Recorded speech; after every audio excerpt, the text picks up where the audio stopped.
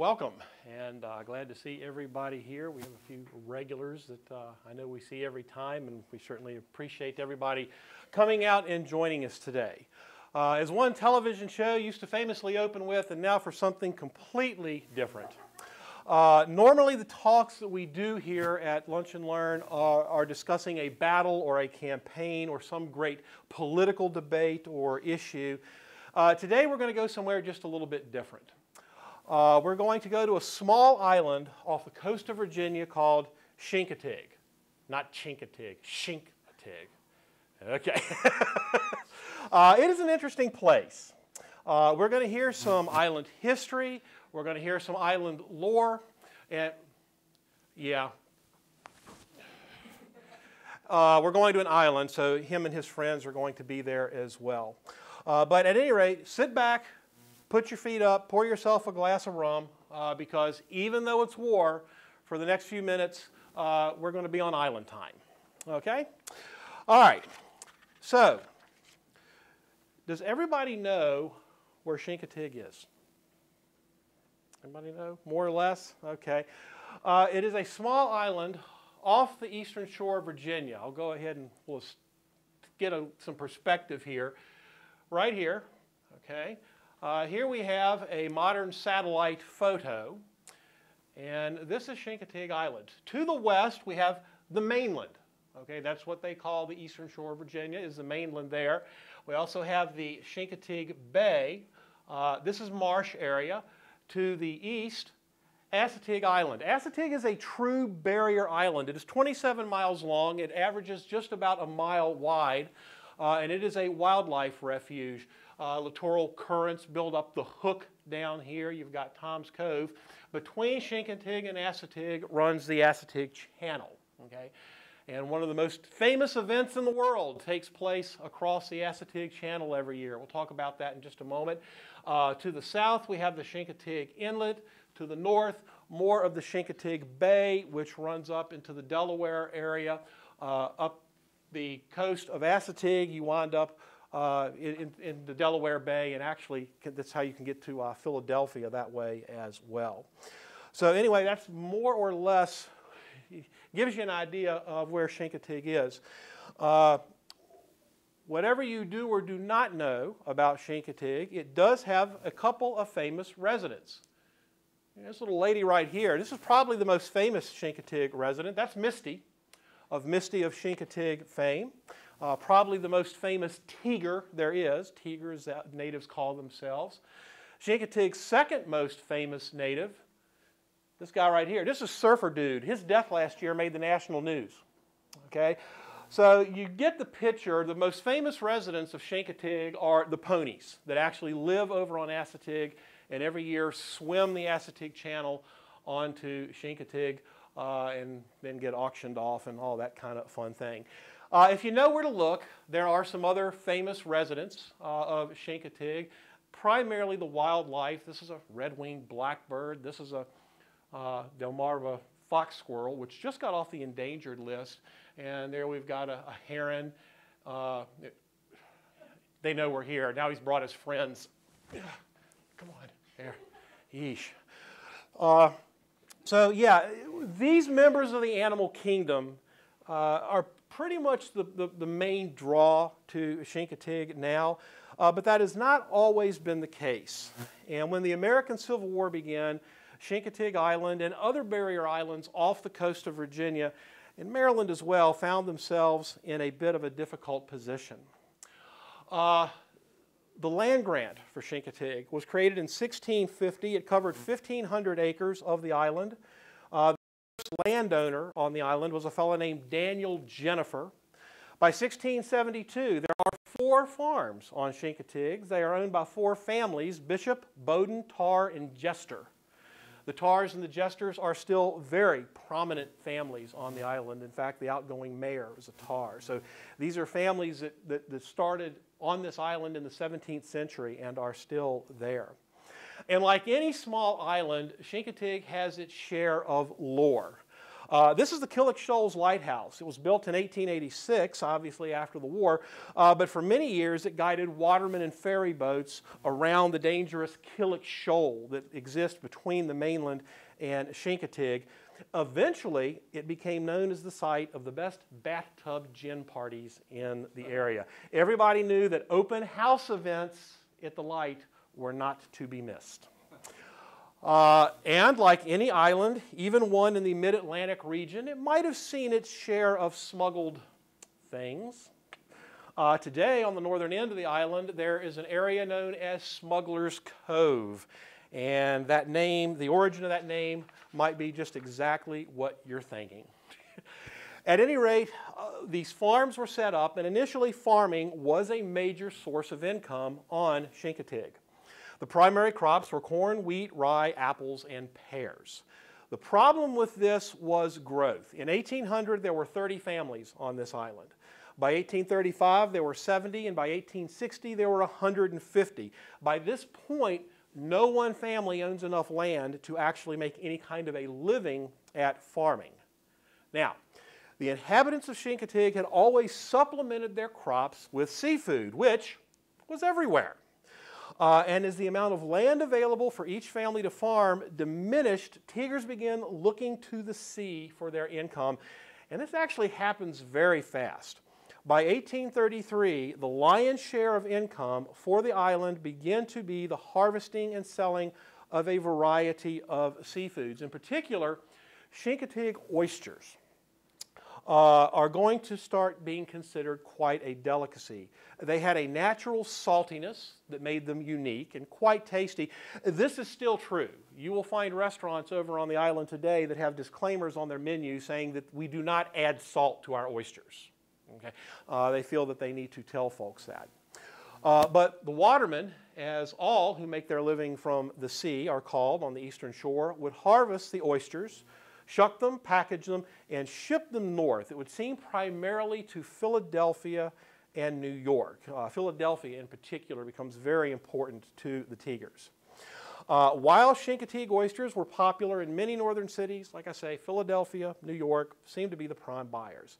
So as more and more oysters were sold to the north, the Teagers came to rely on those sales for their livelihood.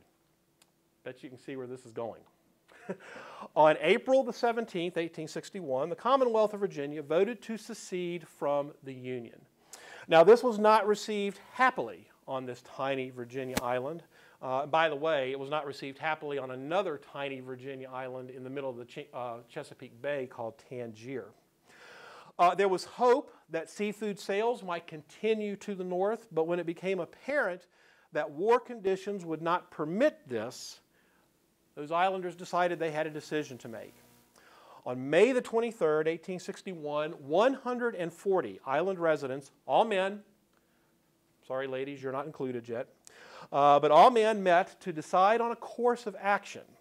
Now, while the Confederacy had its support, the Unionist feelings were pretty much overwhelming, and they were led by this fella here, John Wheelton. He and the Unionists pretty much carried the day, and on a vote of 134 to 2, Chincoteague men decided to ignore Virginia's declaration, secession declaration, and remain with the Union. Interestingly enough, those numbers are a bit iffy.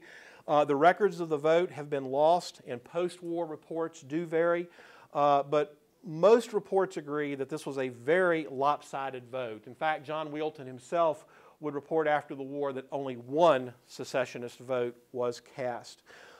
Tangier Island also took its own vote, and this island as well decided to ignore the secession declaration. John Wheelton here may be the most important figure in our story today. Born in 1831, Wheelton worked at a variety of things on Chincoteague. He was the postmaster, the customs collector, the magistrate, and merchant. The 1860 census lists him as a sailor, the 1870 census as a gentleman, whatever that means. John Wheelton is probably the individual most responsible for making that very efficient move from farming to seafood as the island's main economy. And so by the time of the Civil War, Wilton's star shone bright enough that many on Chincoteague would say that Chincoteague is Wilton. It would only seem natural that he would lead this fight for this island to stay in the Union. Before the secession vote, John Wilton had put up a giant U.S. flag on a 100-foot flagpole in front of his house on the island. Okay, this is car dealership flag time. The flag was big enough that it was visible from the mainland. Okay? And so very shortly after the Declaration of Secession, when the flag didn't disappear, he had a visit. He had a visit from folks on the mainland telling him that he needed to take his flag down. And Wilton told them, apparently it had a bell with it as well. He told them, I erected that flag and bell, and when they go down, I go down with them. But so long as I have a dram of powder and an ounce of lead and am able to use them, there they will stay. And there they stayed. Now, Wilton's stance, as we've already hinted at this, may have been more about economics than anything else. What Wilton was also quoted as saying, while I was a strong Southern man, my mind was made up that the South could not succeed. Beside, all of our interests were in the North. We sold nearly all of our oysters that we raised in Philadelphia, and it would have meant starvation to us to have seceded and cut us off from that market. And again, if we look at the map, we can see that Chincoteague oysters can easily be taken up the coast and in the Delaware Bay and moved up to Philadelphia. And that's primarily what they were doing. So this was a pretty important thing for these folks. It was their entire living, and Wilton wanted to hang on to that. So anyway, with Wilton at the helm, the Teaguers decided to ignore Virginia's secession declaration and attempt to remain in the Union. And it's not going to be that simple. There were some Confederate supporters on Chincoteague, and not a lot of details of this, but they did try to form a company to subdue Wilton and the island for the Confederacy. This led to a little-known engagement, naval engagement, and again, there are not really a lot of details of this other than that it happened. But Wilton and his supporters apparently met the Chincoteague Confederate sympathizers on the water in some flatboats. Like I say, a few details of the engagement, but it seems like Wilton's Teagers were successful in driving off the Confederates across the Chincoteague Bay to the mainland and holding Chincoteague in the Union for the time being. But the fight wasn't over yet. The fact that Chincoteague had decided to stay with the Union and was taking steps to enforce that did not mean that they would be able to sell their oysters to the North. In fact, John Wilton himself would discover this particular issue on a trip to Philadelphia to acquire more goods for his shop on Chincoteague. Wilton was told that commerce between Philadelphia and Chincoteague was now illegal. Because of the established blockade, which included Chincoteague, Wilton would not be able to take his goods back down to Chincoteague. The problem was, he had already paid for these goods when he found this out, and of course his boat was loaded. The boat was unloaded, and with no refund, Wilton had to make his way back to the island. Upon his return, he discovered that secessionists from the mainland had snuck over to neighboring Assateague Island, where there was a lighthouse. There was a coastal light on Assateague, still is, and they had put the light out. So Wilton and some of his buddies went over to Assateague and replaced the lighting apparatus and got it working again. After that, Wilton goes back to Philadelphia. He had set up a meeting with the mayor of Philadelphia in an attempt to get the merchandise he had paid for back. Okay? He told the mayor of Philadelphia that Chincoteague has voted to stay in the Union. We want to continue to be a part of the Union. And he got, from this meeting, he got permission to make a single trip to transport his goods, the goods he had paid for, back to the island. And the rest of this story reads like a Hemingway novel because Wilton has to sail back down the bay toward Chincoteague, but of course at this point he's trying to sail through commerce raiders or commerce ships, cutters I guess is the word, and he has to kind of sneak his way around. And it's pretty interesting how he does that, the things that he has to do to more or less avoid them. And he kind of hugs the coast in a way to keep those cutters from finding him as he gets back down to Chincoteague. So he makes it back. What to do next? Well, at this point, what they decide they need to do is inform the United States Navy of their situation. On July the 4th, 1861, now 418 men from not just Chincoteague, but other barrier islands of Virginia meet, and they sign a pledge of loyalty to the Union. And this package is going to be delivered to the Navy in Hampton Roads, along with a report of the situation on the Eastern Shore. They want to let folks know what is going on, because the Confederacy did start building up troops on the Eastern Shore. And they also asked for permission to continue selling oysters to the north. This pledge of loyalty that they sent was drafted by a Dr. George Shearer. There were several letters from individuals in this package, again, describing the situation on the Eastern Shore. The highlight of this meeting, I love this, the highlight of this meeting was apparently War of 1812 veteran Captain Edward Whaley Sr., a Chincoteague person, standing up and loudly declaring, "I will defend the old flag to my last drop of blood against the lazy, slave-holding aristocrats and their lackeys in Richmond." But the pledge and the letters were packed onto a sloop called the Jenny Sharpley, which then sailed down the coast to Hampton Roads. Upon arriving in Hampton Roads on July 5th, the Jenny's crew found themselves in the presence of Flag Officer S.H. Stringham, who ignored the package completely, but apparently flew into a rage over how the islanders had slipped through his blockade and made it onto his ship unchallenged. May have been a fair question, actually, but Rear Admiral Silas Horton Stringham. He was born in Middleton, New York, November the 7th, 1798, served in the United States Navy from 1809 to 1861. You're going to find out why his service ended in 1861 very shortly. He was a veteran of the War of 1812, the Second Barbary War, the Mexican-American War, and briefly, the American Civil War. The thing is, Stringham did absolutely nothing with this package, with this pledge, these letters, this information, this intelligence, if you will, from the islands. What the islanders had to report really makes this a shame, too. The letters said that there were Confederate forces building up on the Eastern Shore. They also reported that Confederates were shipping weapons to their allies in Maryland and Delaware. These weapons were being shipped up the Chincoteague Bay as well as the Sinapuxent River. So in a variety of ways, they're just getting things up into Maryland and Delaware up this way. And so all of this was in that packet of information that the islanders sent to Stringham, but he did absolutely nothing about it. And Confederate forces continued to build up in what was then Drummondtown County. It's now what is Accomack County. And for the most part, if you think about the Eastern Shore being split in two, Accomack County is the northern part. And so that's where the Confederates are actually building troops up there. Now, nothing else happens until September the 2nd at a cabinet meeting in Washington, D.C. Someone presents a letter to Abraham Lincoln. It's a letter from a Commander Edward Donaldson that had been written to Admiral Stringham. Okay? Don't know who this fellow Donaldson is. Like I say, we know who Stringham is.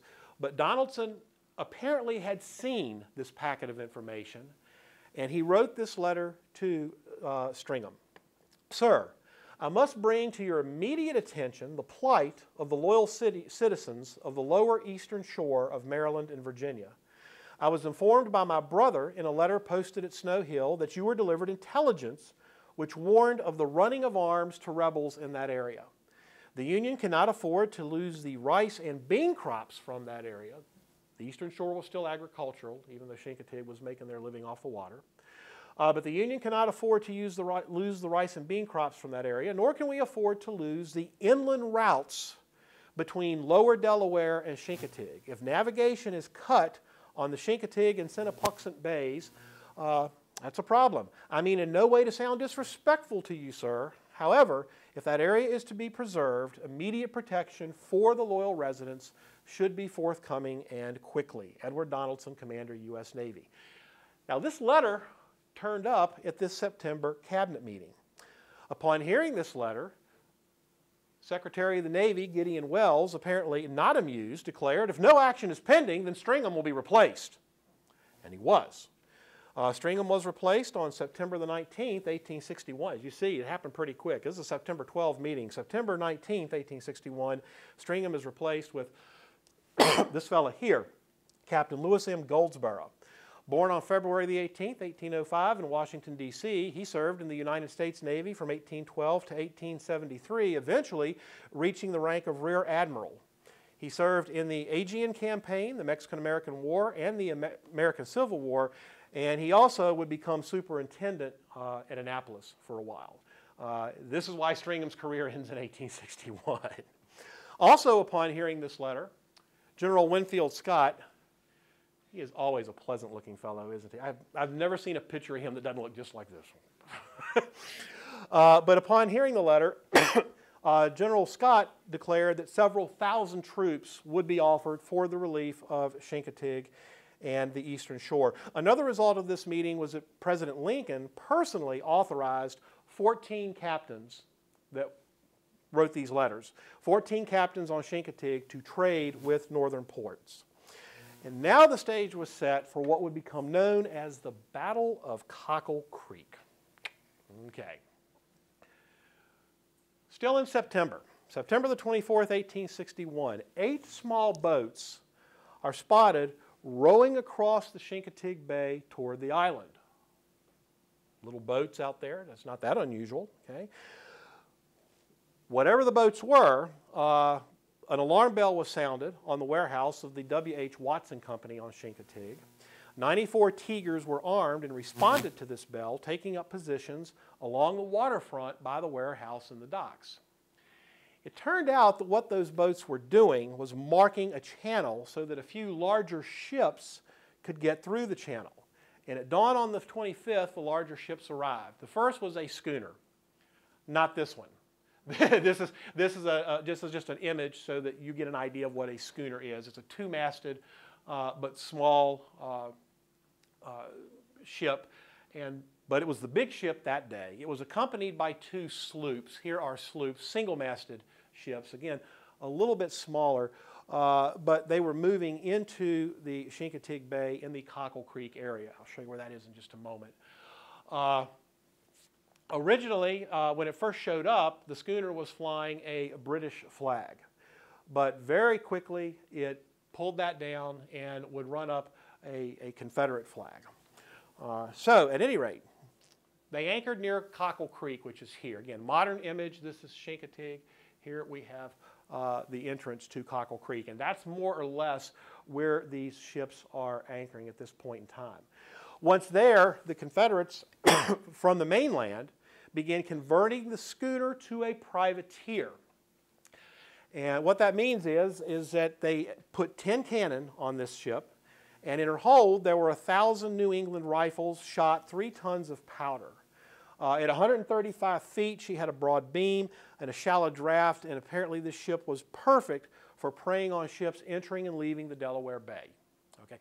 And again, this is the intelligence that was in that packet of information that Stringham got and did nothing with. These ships were, they knew that the Confederates were planning on creating a raider to get ships coming in and out of the Delaware Bay. Once converted, for all that it matters, the Confederates named this ship Venus. Okay.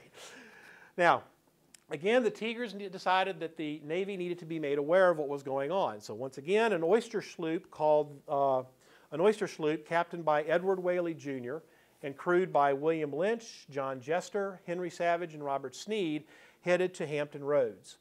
Whaley and his crew were taken to the USS Minnesota to see Captain Goldsborough, who fell in charge down there, remember. They got a far more cordial reception from Goldsborough than the delegation that met Stringham. The meeting resulted in 4 Minnesota sailors being detailed to accompany the islanders back with a pledge of help. And then on September the 30th, The Iron Hull steamer USS Louisiana, commanded by Lieutenant Commander Alexander Murray, arrived at Chincoteague with 90 sailors. And here we have the USS Louisiana. It's over here. There's actually a picture of this thing, or an image, I guess I should say. It was a 295-ton screw gunboat built in Wilmington, Delaware in 1860. She was built as a commercial steamship, but the U.S. Navy bought her in July of 1861. Commissioned in August, she was employed enforcing the blockade. All the information says it was a two-stack ship, okay? Although it's kind of hard to see from that image. It looks like just one to me, or maybe they were side by side, or maybe the other stack is here on the other side of this mast. But again, that's the only image of this ship that exists. Three-mast, could also be used as a sailing vessel, like many vessels in this day. She sported 4 guns, a 12-pounder, 2 32-pounders, and a smooth-bore doggerel. Lieutenant Commander, there he is. Alexander Murray was the skipper, born on January the 2nd, 1816 in Pittsburgh, Pennsylvania.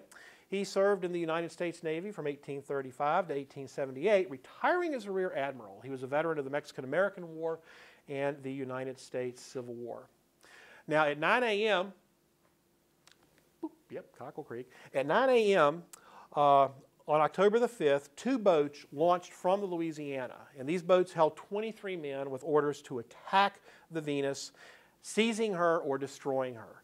Moving through the Chincoteague Channel, the Louisiana opened fire with a 32-pounder. So the Chincoteague Channel is down here, and all of this action is happening this direction toward the ships there at Cockle Creek. At any rate, a Virginia force of about 300 that were there in that area, working on the ship, I suppose, attempted to cut off the Louisiana's boats. Again, details are sparse, but this effort fails. The Louisiana crew successfully attack and board the Venus. Once there, they make a breastwork on board the Venus and begin opening fire on the Virginia force. Fire from the Louisiana eventually drives off that force, and the boarding crew sets fire to the Venus, which burns to the waterline in Cockle Creek. May still be there. There was never any real salvage done on the ship, although the cannons and rifles were salvaged from the Venus. Fortunately today, there's a pretty decent little after-action report on this engagement written by Lieutenant Commander Murray to Goldsboro. Murray writes, "This morning at 9 o'clock, we had a sharp conflict with the enemy, who with 300 strong attempted to cut off 2 boats from this vessel and 23 men, all told, which I had dispatched to take or destroy a fine schooner, which I had reason to believe was being converted into a privateer. Fortunately, I had gone in with the steamer at the same time, it being high tide, and was enabled to cover the return of the party. The boats, after passing through a terrible fire, finally reached the schooner, but, finding her aground, made a breastwork of her and opened a deadly fire which, with the assistance of a few shots from our long-range gun, drove the enemy back to a distant cover with loss. And the boats, after firing the schooner, returned without further molestation. Acting Master Furness estimates the loss of the rebels at least 8 killed and wounded, as he saw that number carried off. Our loss was 1 seriously wounded, Acting Master Hooker, and 3 very lightly. I have nothing but praises to bestow on those engaged in the boats for their coolness and intrepidity when assailed by such overwhelming odds. They were yet some 300 yards from the schooner when fired upon, but they preferred pushing on and returning through it rather than fail in accomplishing their object. During a reconnaissance last night, 2 of their dispatched sloops were captured. So the 2 sloops were captured as well in this action. They were taken to Norfolk as prizes. Upon hearing the news, General Scott is supposed to have made his way to the Willard Hotel in Washington, D.C., and ordered Chincoteague oysters in their restaurant. The Louisiana remained at Chincoteague until late December. In fact, 2 days after the Battle of Cockle Creek, the Louisiana captured the schooner St. Harrison with a cargo of wood near Wallops Island. Wallops Island is just south of Chincoteague in this area. It's where we're launching rockets from today. Alfred Hopkins the Chincoteague boats led by Alfred Hopkins returned and also burned 3 Confederate vessels near Chincoteague Inlet. In January of 1862, the Louisiana was moved to Hatteras in North Carolina, a rather sad development for this ship. She was eventually filled with powder and turned into a floating bomb. On the night of December the 23rd, 24th of 1864, she was detonated in an attempt to damage Fort Fisher in Wilmington, North Carolina. Okay, October the 15th, Commander Murray issues an oath of allegiance to the U.S. to all Chincoteague citizens. Well, not all, most anyway. There were some that were not available, but suffice it to say, nearly all the Teagers swore allegiance to the Union. The Chincoteague watermen were then issued passes for their boats to supply oysters to the northern ports. Commander Murray then sent news to Captain Rhodes of the successful events and sent along a petition written by John Wheelton, our man, and James Connor, which stated, among other things, that by interest and affection we cling to the Union. We are united as one man in our abhorrence to the secession heresy. The petition went on to state that the islanders would feel threatened with no protection from the federal forces. And this is what resulted in the Louisiana staying in at Chincoteague for a few more months, patrolling the inlet and making the folks that were living there feel a little bit better. Now, General Scott actually sent his promised troops to the eastern shore. By December the 8th, there were 4,000 federal troops that had secured, this is by the end of 1861, okay, 4,000 federal troops secured the eastern shore of Virginia for the Union. Now, the story of the Battle of Cockle Creek, it's a little-known episode of the American Civil War. It's a cute story, at least as far as battles in war can be cute. And it does involve some major players on the American Civil War landscape. But I think that there are a couple of things that we might be able to glean from this tale that might be of some import to us. First of all, not all Southerners supported the Confederacy. Those who lived on the Virginia coast and made their living from selling seafood to northern cities did so in large part without slaves. These were folks that were doing things mostly with their families. It's not to say that slavery didn't exist on the eastern shore. It did, and as in so many areas, there were a lot of divided opinions over this. But the island watermen went to sea and harvested oysters, like I said, primarily with family as their labor force. So there was not necessarily the need, we won't talk about desire, but certainly the need to preserve slavery to do this work. Another thing that I think is interesting is, to me, I wonder if this might be the end of what, for lack of a better term, I will call the states' rights era, or the practicality of states' rights. And what I mean by that is a time when individual states could exist self-contained without interaction with other states. Was that coming to a close? Those Virginia watermen were selling their products across state lines, and so their state leaving the Union was a far greater threat to them than the possibility of the emancipation of slaves. And certainly a war which ended that or interrupted it was not desired. And I'm reminding, if you look at the headlines, our more recent headlines, after the last election, there was this wave of different states talking about wanting to secede from the Union because they didn't care for the outcome of the election. And I remember one fellow from Mississippi saying that, because Mississippi was one of those states that people were saying that wanted to secede. And I remember one fellow writing, saying that Mississippi gets more federal aid than any other state in the Union, and that apart from the Union, they're simply a third world country. And so that's another thing that I think about as I think of this story. And we think about the Civil War as being a very complex story anyway. And here we start to see that complexity sneaking in.